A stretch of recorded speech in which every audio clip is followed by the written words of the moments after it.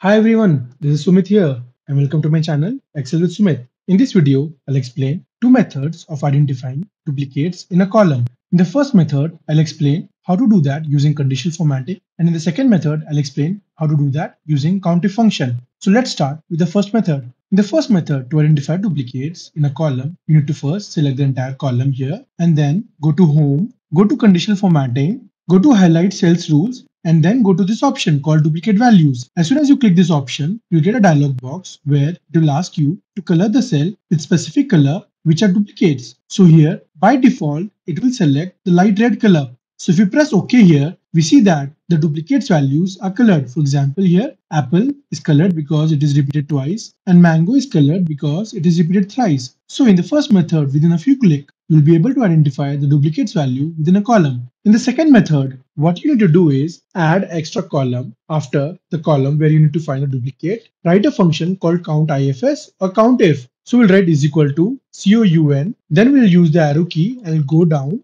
And then as soon as we reach countif, we'll press tab here. Now we'll select the entire cell here for which we need to find the duplicate. Now press F4 key here, press comma, and then we'll select the first cell here and then press enter. Now, when we drag down the formula till the bottom, we get the value 1, 2, 3 based on repetition of the value. So whatever is 1 here, it means the number or text is not repeated here. And whatever is 2, it means the number or text is repeated twice. And similarly, wherever it is 3, it means that the number or text is repeated 3 times here. So now if you see here, apple has twice because apple is repeated twice here. And then we have mango thrice because mango is repeated 3 times here. In this way, you can calculate duplicates in a column by using two methods.